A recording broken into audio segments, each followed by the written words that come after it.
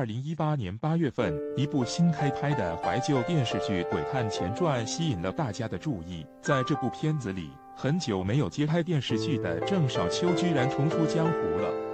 在开机仪式上，郑少秋以一席中山装亮相。时隔多年，秋官依旧是腰杆笔直，玉树临风。虽然已经年近70，还能保持这么好的状态，真是令人钦佩。同台亮相的还有曾经在大时代中饰演他儿子丁孝蟹的陶大宇。相比之下，陶大宇的形象控制就明显的比秋官弱一些了。虽然精神非常好，身材却是发福了不少。陶大宇的演艺之路也是充满了艰辛。他1983年进入无线培训班，毕业之后就一直在剧组跑龙套。其实他的相貌也属于比较英俊的，但是却一直没有剧组看中他请他演戏。就这样，他的龙套生涯一跑就是7年，也算非常坚持的了。随着他演技的不断磨练，除了跑龙套，他也开始有了出演配角的机会。1995年是陶大宇事业发展最迅速的一年。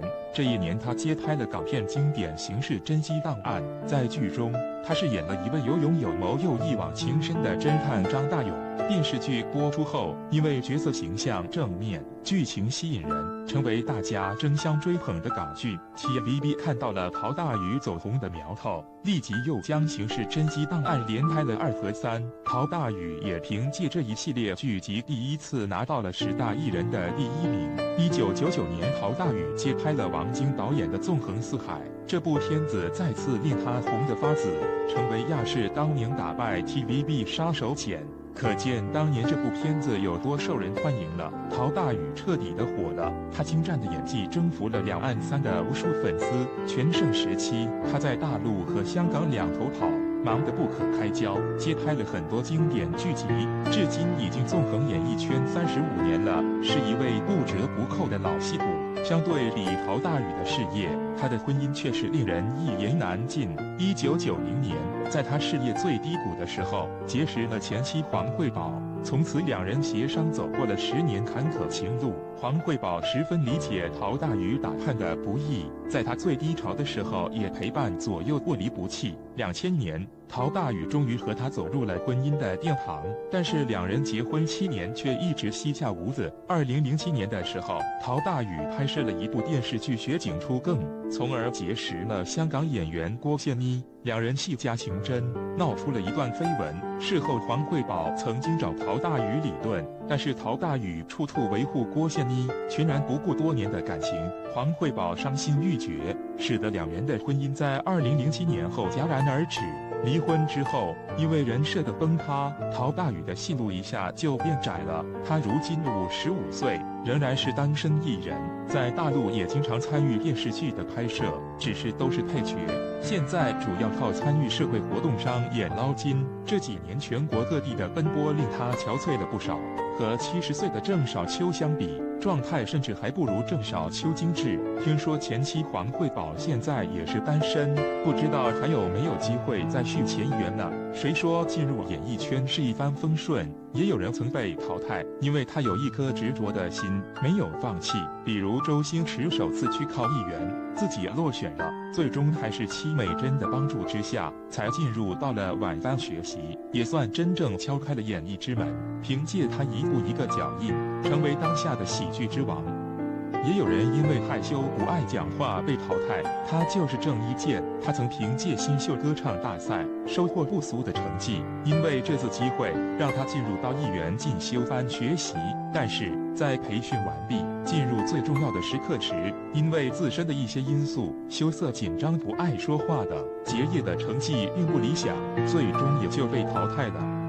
但是郑伊健跟周星驰一样，也有一颗执着的心，没有放弃。第2次终于成功了。进入演艺圈之后，也经历过一段磨练时期，顶多算是2、3线的演员吧。在搭档陈松伶出演的那部《月儿弯弯绕九州》也算是小有成就，还被邵逸夫钦点为金童玉女，可算是一部少有的经典之作。对于郑伊健来说，之前这么一个害羞，让他去饰演一个古惑仔的形象，就好像是一个不可能成功的角色。但是郑伊健却成功了，他在90年代中期所饰演的一系列的古惑仔，让他红得发紫。陈浩南成为郑伊健身上的另一个标签，也成为了那个时代的人崇拜的偶像。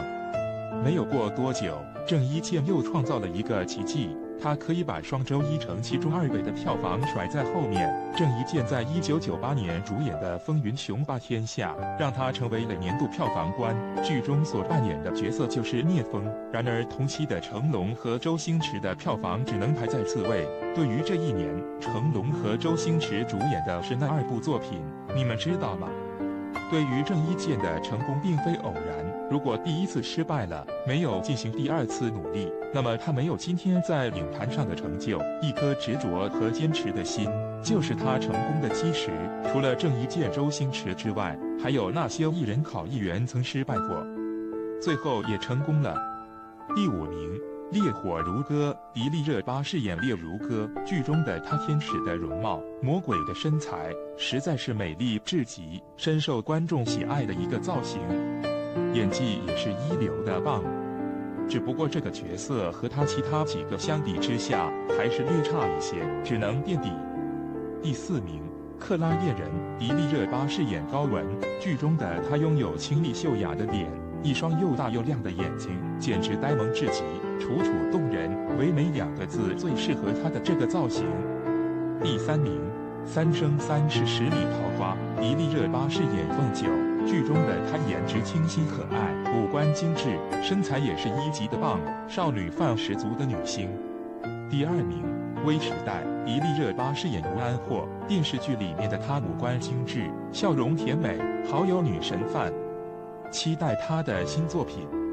第1名，阿纳尔坎，迪丽热巴饰演阿纳尔坎，剧里面的她拥有清澈明亮的瞳孔，弯弯的柳眉，长长的睫毛微微的颤动住，白皙无瑕的皮肤透出淡淡红粉，薄薄的双唇如玫瑰花瓣娇嫩欲滴，实在是美丽至极，美若天仙。这个角色排第1，实至名归。阿纳尔坎这部电视剧播出至今整整有5个年头了，迪丽热巴这个角色也是美了整整5年时间。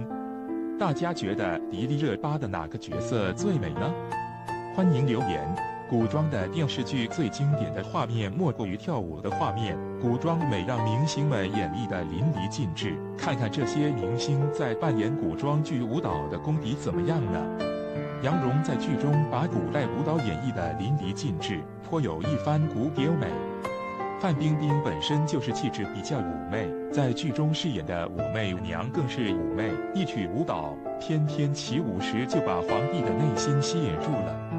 而毛晓彤在《锦绣未央》中饰演的是一个大反派，但是在跳起舞来，她这个反派演的是最不像的了，这也太美了吧！